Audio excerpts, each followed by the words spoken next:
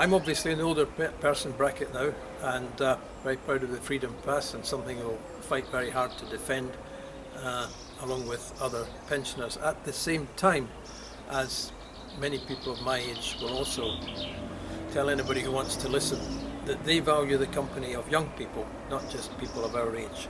And I think what has not been happening for young people in Haringey, such as the closure of some of the clubs and centres to which people go, the lack of activities and the lack of apprenticeships, the lack of continuing education, doing away with the educational maintenance allowance, for instance, by the current government. All these things have really hammered the future possibilities of many young people in the borough.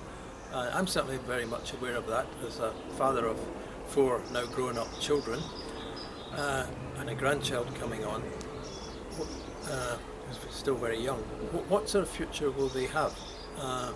Unemployment is pretty drastic, actually, and future employment possibilities for young people are very different now from what they were when I was young.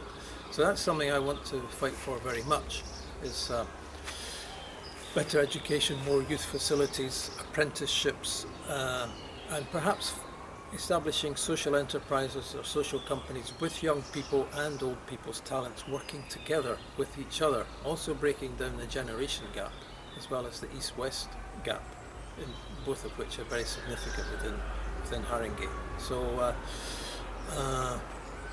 breaking down these separations, these barriers, and mobilising young people's talent, which is clearly there, and the more I talk to young people, the more I feel that it's not a question of dismissing them as self-interested.